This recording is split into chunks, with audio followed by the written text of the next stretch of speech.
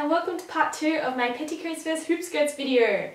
Now, essentially for part 1 we looked more at the general practicalities, while part 2 we'll be looking more at how it looks and more specific similarities in comparison to the aesthetics. So definitely stay tuned for that. Let's begin. Now here is me wearing the hoop skirt. Now one thing I definitely comment about the hoop skirt versus the petticoat is there's definitely more like overall kind of movement or pendulum effect going on here.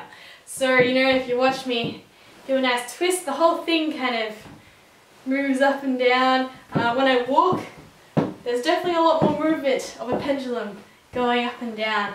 So that's one observation I definitely say about the hoop skirt. Okay, so here is me with the petticoat. Now I'm just going to try the same hip movement as I did before when I was walking with the hoop skirt, but as you can see there's not a lot of that pendulum effect happening.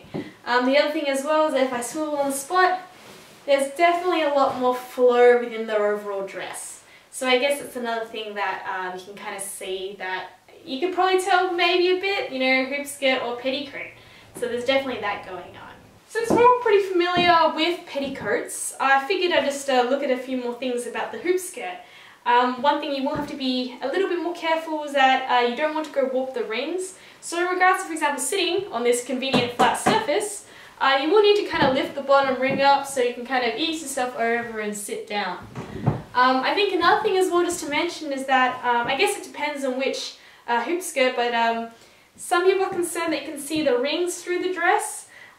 Me personally, with my hoop skirt, if I can kind of do a close-up, I don't think you can see the rings through there. So honestly, in regards to that, I think it depends on your hoop skirt, but I don't really think it's really obvious. So there's that. So just a bit of a fun one, what does a petticoat look like on top of a hoop skirt? I figured this might be a bit useful if you're looking for an OTT look and you need a lot of proof.